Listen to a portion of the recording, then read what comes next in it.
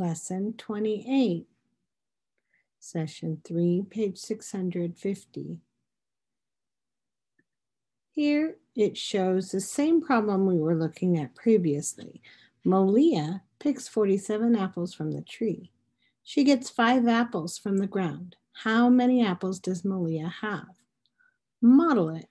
Find 47 plus 5. Add the tens, add the ones.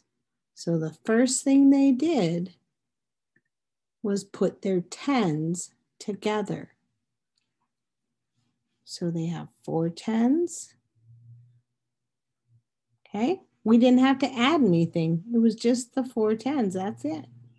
Then they added the 7 ones and the 5 ones. 7 plus 5 is 12, right? So they get, I'm going to rewrite this down here, 4 tens and 12 ones, because 7 ones, 1, 2, 3, 4, 5, 6, 7, plus 5 more ones, 1, 2, 3, 4, 5, makes one group of 10 and 2 ones, which is 12.